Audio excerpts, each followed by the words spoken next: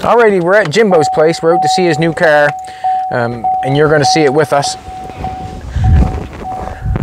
Geez, you got the place mowed up nice.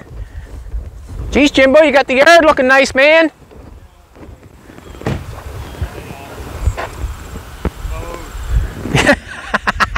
He said he mowed. Come get a mic on. Jolene will mic you up so everybody can hear what you're saying. I'll say here in a second. I enjoy mowing, but I don't like mowing flowers and bees. You don't like flowers and bees? No, I don't like mowing flowers and bees. Right on. Oh, looks like a little puppet or little robot. That's your robot for now. That's your robot. Working out all right. What I was going to say now, what was I going to say? I'm going to have we're going to chop a car on the 8th and 9th of October. Or not chop a car, we're just doing a custom car thing. Are you willing to be the... Oh, you mean it publicly, like people watching? No, people are coming, 10 people. And okay. Do you mind if you're the special guest? I threw it out there anyways. Would you show up? Yeah, all right. I can do that. Okay. For what it's worth. For what it's worth. Well, I mean, we'll feed you pizza and stuff like that, and you'll get to meet some people. Yeah, the lawn looks nice, man. Got her mowed up good, man. Looks good. So you playing with your car? Well, no. I polished those things again. Okay. They turned out pretty good. Wow. They were pretty beat off. You're a polishing maniac. No, not anymore. You giving it up? Yeah, no, I used it all up. This one here had a dent here and a dent here halfway through to the center. Yeah, and what you do? I beat it all out with punches and stuff. Okay. But anyway, I've got another present for you at home then. Oh. I've got some more polishing stuff. Okay. I do. When next time you come, you remind me, and I got some more polishing. Yeah, I had to auto-solve it. I should have sanded it finer. I only went as far as 600, and I should have gone like 1,500 or 2,000. But I had to polish like with auto-solve, 3 or 4 times before it came out. Them are some light. Yeah, but I don't know. It's really weird why people put wrenches on them. Like you can tell, people have used like a pipe wrench. Studebaker. Put these on and take them off. Well, you can turn them all on, all the way. By hand? By hand and snug them, and that's it. Well, you don't even need a wrench. You know what? That right there makes it like you want to put a wrench on. I know, and people do, and you don't have to. They don't go on there. They don't go on or come off that hard. Well, let's see this bad boy. I want to see it. Yeah. I want to see it. Oh, it's back here. Wasn't counting on you showing up so fast. I was going to build some kind of apparatus to pick this 1,000-pound bag up and put it up on the table. Well, I can do that for you. It weighs more than both of us put together. Well. So I hooked up the come-alongs, but I was just looking. No, it don't weigh more than both of us put together. Yeah, and it's got a hole in the top. Yeah. Wow. Yeah, someone told me get it off the floor. And you listened to them, did you? You took their advice? Well, yeah, it's off the floor. Also, I can, I'm going to talk to Harold, and I'll see if he can, we got some sand we're digging up around the shop there. I might be able to bring you some sand. I need about a yard. I'll see what can happen. See if I can bring that to you. Because I'll see if I can bring that to you. A yard is roughly 2 half-ton truckloads. Okay. Because a yard of sand weighs, I think, 1,500 pounds. Okay. And well, like I said, I'll talk to Harold. A half-ton. A ton is 2,500 pounds. Yeah. And a yard of sand weighs 1.5 tons. So 1.5 tons. You want enough sand to put in that thing there is what you want? Yeah, and 1 inch or 2 of cement on this floor. I'm not bringing you the cement. No, I'm going to get more cement. But can I just go look at this car? If you put a yard of sand in a half-ton truck with normal suspension, it's bottomed out and all 4 tires are flat. Yeah. And the front wheels are in the air. Okay. Like it destroys, a yard of sand will destroy a truck. So you have to have a pretty heavy-duty truck to haul 1 yard. Maybe we'll get a U-Haul trailer Yeah, We'll like have to half shovel a it off, yard but- on a truck is max straight out. It's like all you can carry because the stuff's heavy. I'll just get a U-Haul trailer and we'll put maybe Harold will put a bucket load on for me and I'll bring it out to you. I know you've been wanting some sand. Yeah, I've been putting it off. I did go to one gravel pit that I was recommended to go, and that didn't work. There was no trespassing signs everywhere, and there was a truck parked there at a building with no doors. All the doors were boarded up, so that was the office. But anyway, the truck that was sitting there was just one of the drivers that drives one of the big trucks. That is so cool. Anyway, I've been taking some of this miscellaneous stuff off, figuring out what I have and what I don't have. And anyway, so cool. we'll come back and take a look at the transmission. I guess it's a 4-speed. I don't know, I'm just guessing. I think this is reverse. Does that make sense? Listen, you could tell me anything on this. Because and, there's only 4 slots here for this, Yeah. and it's a 4-speed, so that must be reverse. That must be reverse. But anyway, that's the transmission. That is so cool. And there's a little bit of rust on top of the frame over here, but actually the frame, there's spots that's a little bit bad, but it's good on the underneath side. It rusted on the top. Well, that's where the wood's setting in. Yeah, and it's constantly wet. Yeah. Yeah. That is But anyway, so cool. stay there for a minute. Okay. Gee, you almost tripped, buddy. There's the brakes. Look at that now. Would That's you the come look at brakes. this, baby? Come look at this. Yeah. You gotta look at this now. You think you had bad brakes? Look. Well, there's the brakes. Look. That's right. It's a little bit of play because it goes right down, hits the clutch. But anyway, Look at that now, would you? that's the brakes. And the clutch, this, I'm not sure. I got to study I wonder quite a why bit you're- here for this. The bar there holds the rear end. It's kind of rusty there, isn't it? Huh? Yeah, it's bent too. Yeah, it's kind of Yeah. kind of rusty, eh? Yeah. But That's anyway, not- the that's steering wheel, it's all kind of, I don't know what kind of joint that is, but a zigzaggy joint. Somebody would know, dovetail or something. But anyway, the steering wheel is missing no pieces. It just needs to be all glued back together. Cool. Like it's actually in good shape. It just needs to be glued back together. It's all the glue dried out. But every single piece is there, and it's all the same. It's in good shape. This must be like Model T, is it? For Yeah, advance and one would be advance. Actually, I'm not sure, but one is the timing, and I think the other is the rev. Jimbo, this is cool. I remember seeing this a long time ago. Look at the back springs in it. Yeah. There's some springs for your car, Jolene. Look at that. You think you've seen springs before? Look at that. They just got perches right there. Look, crazy. But anyway, there's the tailpiece. Originally, that's the tailpiece that the fenders go in. Yeah. And of course that opens up. There, that's the tailpiece. Okay, there you right? Go.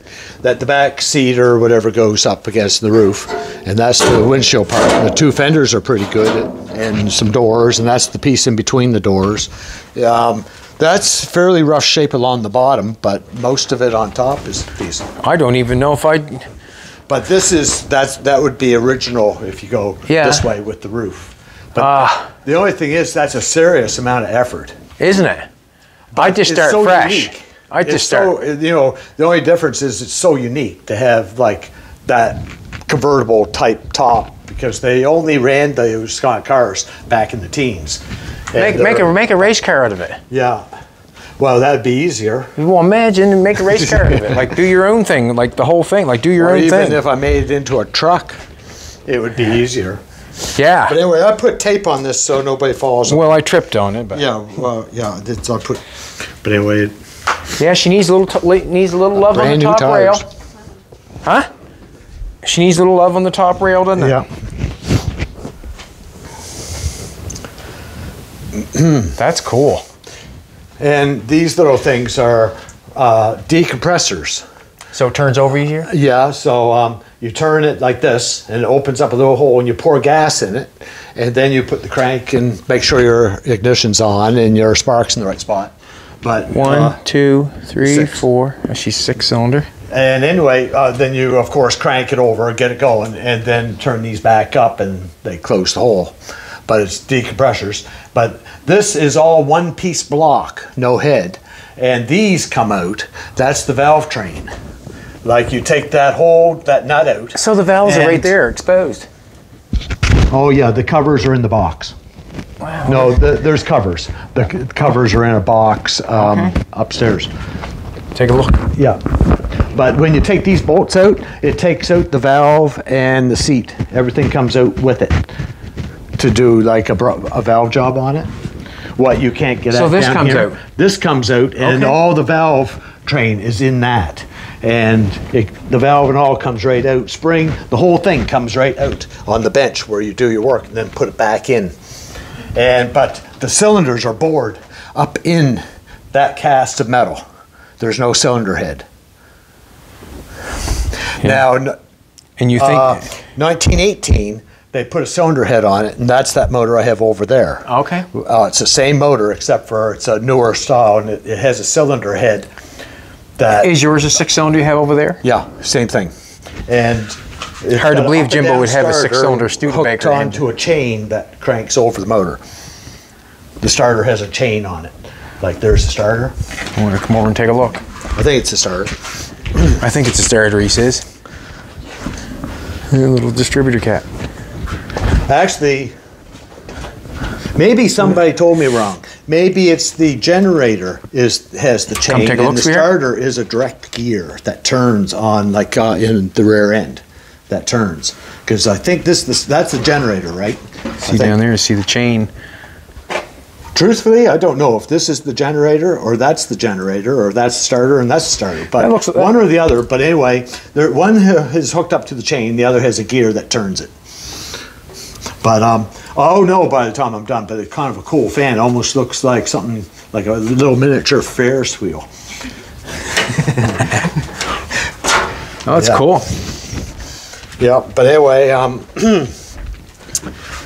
missing the back of the seat. I believe this is the bottom, and I'm missing the back. You only need one seat anyways, Jimbo. That one right there, buddy. Well, I got that one too. That is hooked up somehow where it'll swivel around. So the passenger can turn in the seat and talk to the people in the back seat. All right. Remember at the Lars Anderson Museum, they had one of them cars had a potty in the car, so you could take a whiz while you were, you know what I mean? Like. Okay, that's bizarre. It's almost like the trailer park boys have piss jugs. They had a little potty in their car, right? You know what? Well, when you did one of your jamboree car show things, you did a roof on a car with people listening to the music, walking around, and watching you cut the roof off. Yeah. Anywhere from 200 to 600 people were there watching at any given time. We're gonna do that 8th and 9th of October, and you're gonna be the special guest. Oh. I'll put the pressure on you. Well, there's probably lots that would disagree with you, but that's okay. I can show up regardless. And Jimbo sold his truck. Yeah. Yeah, his Chevy went to a new home. Cool. He's freeing up stuff, buying stuff. He's just a. Oh well, this I couldn't turn it down because the tires are worth more than that. You know what? You know, it's worth that just to look at it. Like $1,000, and I guess he said the guy that he bought it from, the Halifax Studebaker people, they had it running a few years back, just like 5-10 years ago. So, and it turns over, so it should run. Like if the motor has to come apart and be rebabbited and stuff, well, this car, it's like how many this is like 5 generations of man. 19 what? 1917. 1917. So like 4 or 5 generations of man, and it needs 2 or so generations of man to finish it. You know, like if you restored it. So no, Jimbo, don't restore it. Don't waste your time on that. Make it into a race car. Make it look the way you want it to look. I think, anyways, because you can make all the fenders and the fenders. Actually, the fenders are good. It's just the panels of the body. Yeah, but they're not race car fenders. Oh, I like the fenders though. I could make it actually a race car, sort of speak, and you leave these fenders. Oh yeah, no doubt in my mind. Okay. Up here, I got a couple things I need a hand with. I'm going to turn on my water pump here in a few minutes, then bring up my pressure washer and pressure wash the shop out. I'm gonna pressure wash so I can pour cement here soon. But anyway, I need this motor up there. I can't pick that up. No, we don't have to pick it up.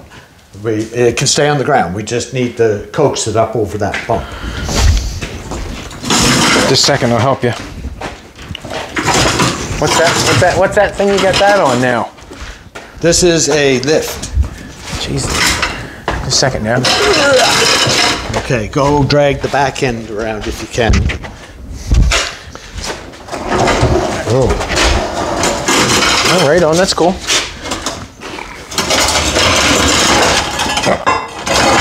Just a second. Okay. And this is your engine for your Studebaker truck? Yeah.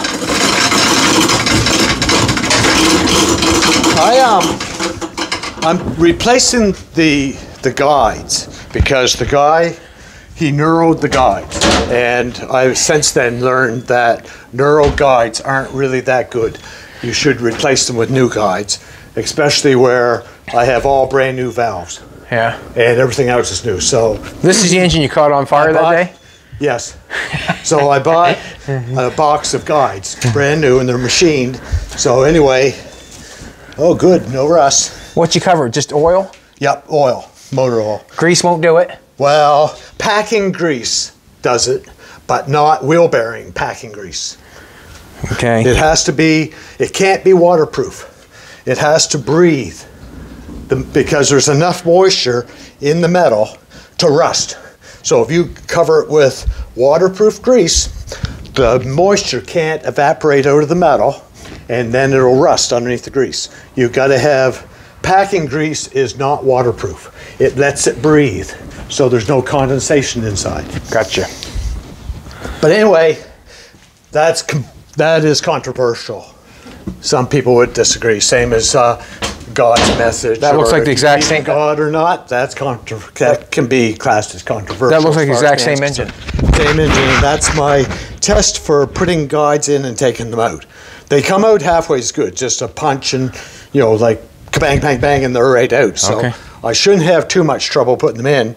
And what I'm going to do is I'm going to put my guides in and then take a valve, put a little rubbing or valve grinding compound on it and put it in the hole and just rub it a little bit and then look at it with the light and see how square the lines are, whether like in the seat, because see with the new guide, it means the guide's not, the seat is not made for the guide if the guide's been replaced. And I got to make sure that the lines, the scratch lines in the seat go all the way around. And they might just hit halfway and miss because there'll be a couple thou off because guides as they wear a little bit crooked, and he knurled it and redid it so it's off a little bit, and then the seats were done. So when I put new guides, that squares it back up, and the seats may or may not be true. Gotcha. But regardless, I can put the guides in, and I may have to take the block to a machine shop and have the seats done. You want more of this? More the coarse stuff. But anyway, here's my recent dilemma on the old car. This holds the headlight on. The headlight goes there with a big nut on the back. And this is for one side, and the other side's missing. I got to build that. That looks the same. I need another one of these. Piece of piss. You can do it. I should be able to, but it's kind of, I just need a chunk of metal that thick and trace it out and cut it and bend it and keep hammering. I'd make it out of 3 pieces. Yeah. Or 4. Make this piece, and then make that piece after. Yeah, definitely. But anyway, I only have one. You got the headlights for that? Yes. The headlights are good, but this is what bolts them on. Okay. And I'm missing this bracket. Now, you can this thing is a pilot bearing out of the Oldsmobile. Yeah. And you can see somebody's been at it. They totally destroyed it. And in my original motor, it was perfect. And a friend of mine... That's only for standard, isn't it? No. This lines up the transmission in the flywheel. Okay. This came out of the Oldsmobile, standard or automatic. Okay. Maybe some motors don't have it, but this has on the front of the transmission, it has a point that has to go in. This is what makes the Oldsmobile transmission go on the motor so Jesus hard, because the Got to be lined up perfect. The torque converter drops. Okay. Just that little bit. So when you're trying to get the transmission on the back of the motor, it won't go on. Well, that's probably And from of someone. course, it's in the car, and you're laying upside down underneath it. Probably So- from someone having a hard time. Well, no, they took this out for some reason. But anyway, they wrecked it. Well, I just want to tell you a story on how to get this out of the car. Put some bread. Because they used a puller and wrecked it. Yeah. That's not how you take these out. Andy Robb was here, and he said, first of all, we used grease. Grease did not work. So I was eating a muffin from in the house. And, that'll work, he goes. So I gave him half the muffin, and he jammed It in there? the muffin in there. Yeah. Literally jammed with a screw, with a little round punch, jammed half my muffin. That sounds stupid. Was it anyway, buttered? Was it buttered? No, it was like a blueberry or chocolate muffin, chocolate chip muffin. Anyway, he pounded this muffin in that hole with this, and I already had like a bolt, like this cut off that just fit in there. Yeah. And then a 3 or 5 pound hammer, and once he jammed in enough of that muffin and stuff with a little bit of grease, and then he put that bolt in here that just fit, and then hit with a hammer, that muffin and grease had to go someplace, and it pushed this bushing out without even putting a mark on it. Perfect. And that's kind of how you get these bushings out. I heard tell of bread. Yeah, bread, muffin, yeah. just because, see, grease, Chocolate chip. unless the bolt really fits tight, the grease squirts right out, then the bolt goes right in. Did your mother make the muffins? No, it was a button one. Oh, it was a button But anyway, that's how you get those things out. Awesome. Yeah, muffin, a whole bunch of it, and you might have to do it a couple times, but within 3 times, out comes the bearing. Wow. Bushing. So you've got one in that now. A new one. A new one. Well, the one out of that motor that did not have a mark, it was perfect. So I Okay. just took it out of that motor and put it in this motor. So the Ferrari's covered up. You're not paying attention to the paint right now? I want to get my cement done. Why? Like I want to get the cement done so I can put that car in here. Yeah. And then I'm going to sand it down and do what I can with the paint. And I'm also going to jack it up and take the bow housing off and check out the clutch and take the wheel assembly apart and put new wheel bearings in it. And while I'm at it, I'm going to keep going and take everything off the side of the motor and then build jigs to hold the cams and replace the timing belts. Jesus. So that'll be a little while. And then Sounds like an all-winter thing. it kind of, because we're just to take it apart and back together and do nothing is 6 weeks. So it'll be at least 2 months doing something. Right on. And I have to check the valves again. I got them all, I checked them 4,000, 5,000 miles ago, and I want to know if they're exactly the same or if they've loosened or if they tightened. Alrighty. Because I have an idea that the valves loosen as the miles go on, because all the valves are at least a thou too loose. And like they're supposed to be 14 to 16, and mine are 17, 16, 17, almost up to 18. And they're supposed to be 14 to 16, I think. And I got some that are 16 and 17. So I'm wondering if they wore. What does that have? Like shims in it, like the Jaguar does? Yeah, Okay. shims. But So you I'm have just to- wondering if they wore to be loose, or did some previous mechanic adjust them to be loose and then they tighten as they wear.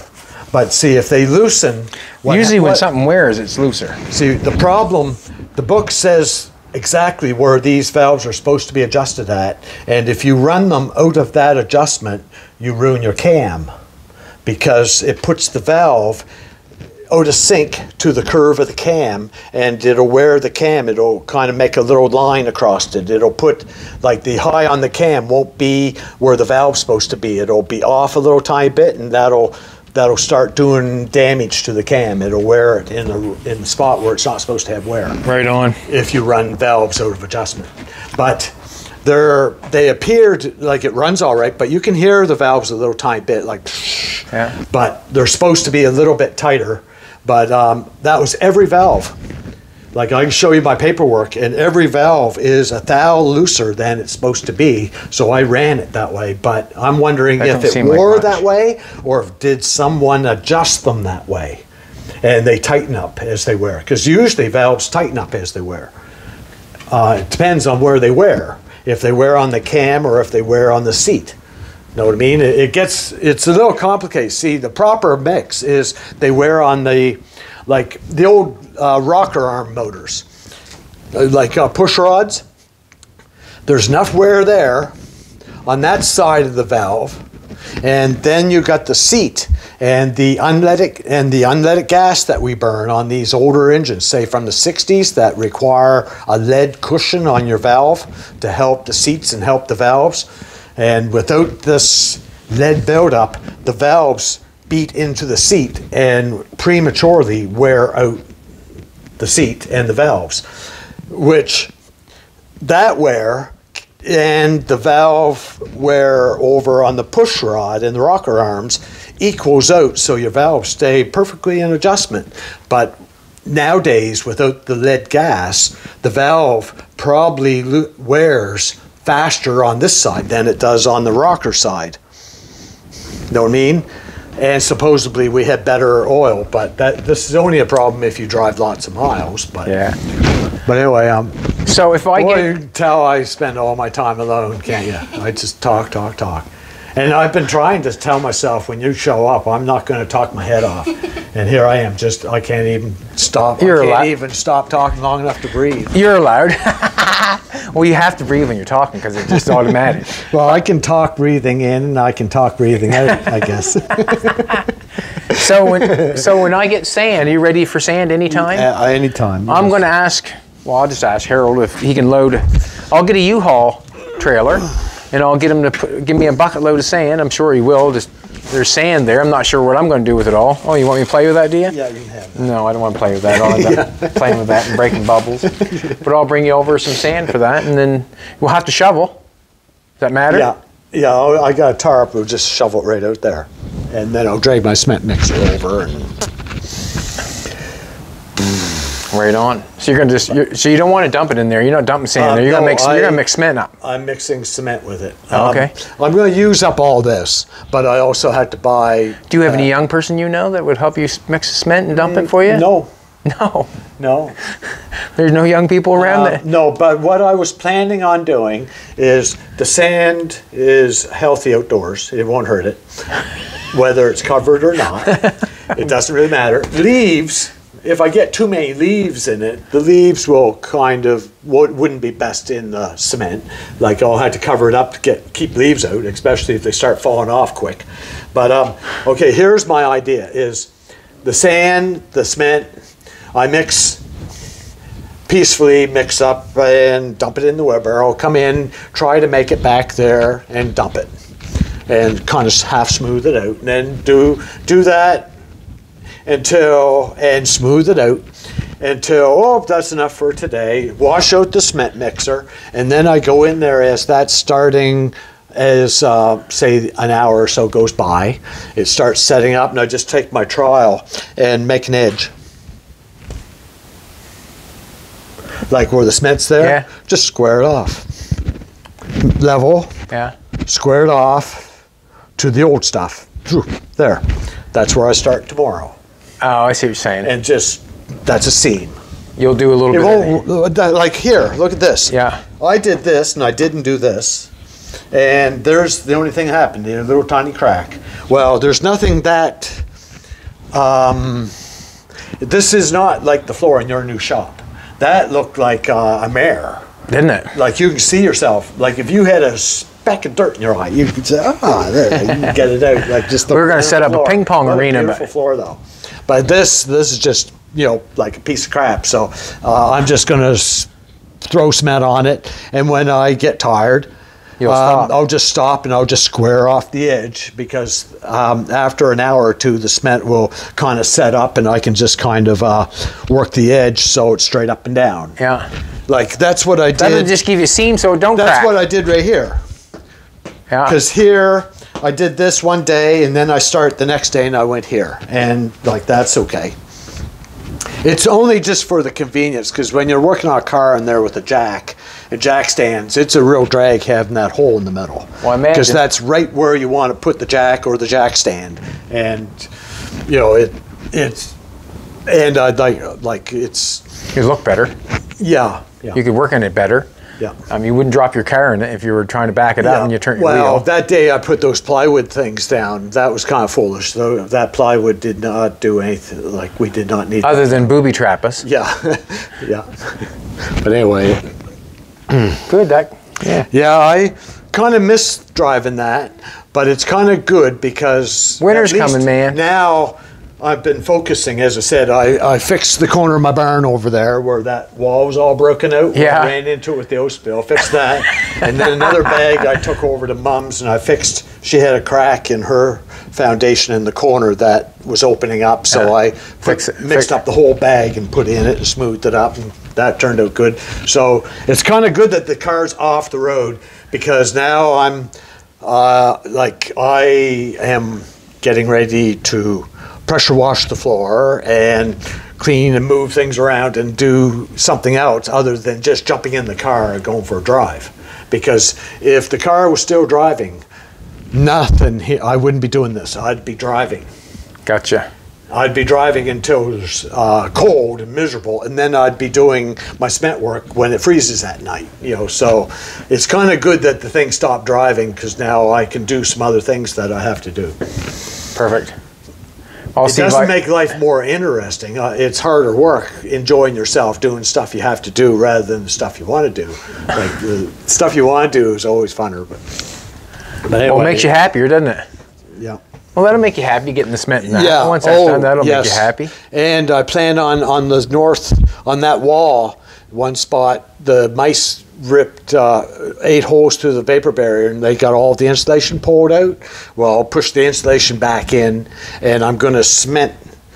When I put the cement down, I'll push it up in and kind of curl it right to the wall so they have to dig through cement to get back out. Like if they want to, like I don't suspect they're in there after I bang on the wall a couple times. Oh, they don't care. They just hide out. Yeah, they probably have other spots to. Oh, I'm sure. They can go in and out. But anyway, I want to seal that up because the mice, that's the same. That's the house that the mice got into the Ferrari and ate the speaker cover off. Oh, wouldn't I beat him? Yeah. Anyway, I got a whole box of mothballs hidden all through the car.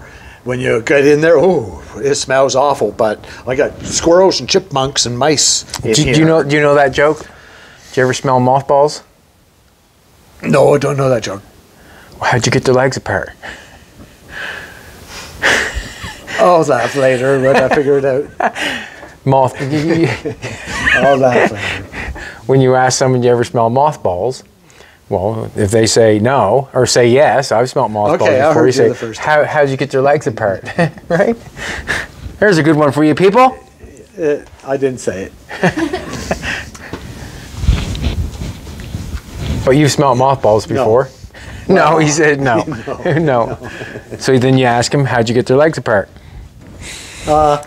This thing, it kind of looks like a cartoon character, doesn't it? Well, looks like a mirror of some sort.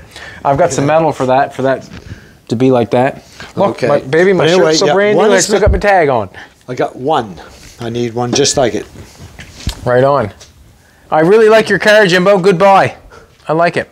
It's cool. The wheels are worth what you paid for it, probably. I know, yes. You know. Well, the tires are, they're 36 inch rim and 5-inch tire. 36 by 5. That's the original Donk. Dunk. Yeah. You ever tell the Donk? It's a car with the big wheels. Okay. You get the big tire, like they usually do the Impala 73, 4, 5 Impalas. You got the great big. That's the original Donk. And people already think they already done it, right? It's already been done. 36 inch it's wheels. kind of like a band will come out with this song that, of course, they've got it from somebody else years ago, and it'll be kind of like a hit and everybody likes it. But if you title it and research it on Google or Facebook, it sends you back to the 50s where the original person wrote it, and it's been copyrighted and rewrote or resung by 40 different artists. Each one puts their own little twist in it. Right on. But anyway, everything's going good then? Well, I'd rather be enjoying myself and driving that, but this is like, it's kind of good because now I'm doing. You got a plan. I got a plan. I want to get the cement done, and I want to start working on. You're ready. Things. Yep. I found them. They were all over my junk pile over there, everywhere. Everywhere. Not together either, but anyway, there they are. Awesome. So I'll see if I can get you the sand in the next. Oh. I'll see if I can get you some sand. That's what I'll do. See what happens. See. I'm pretty sure I can. I think we got some earth there we can get rid of. I know when you're getting it, all that matters is when you put your hand in it, say stamp, you put your hand in it, as long as it doesn't turn brown. If your hand turns brown, it means it has soil in it. And soil, like I say, it's all brown. Soil is no good for cement. Sand, washed gravel or sand has no, to be cement gravel or sand, it has to be kind of clean. It can't have topsoil in it. Okay, we'll see. If your hand, and the simple way is you just put your hand in, rub it around, and if your hand turns brown or real brown like it would in dirt, like topsoil, it means it's too dirty. Okay. The sand has to, like wherever there's sand, you put your hand in, it's sand. There's no dirt in it. Like sand. I don't know if I got any sand for you. Then I'm not sure. I'll have to check and see if it's dirty or not. Yeah.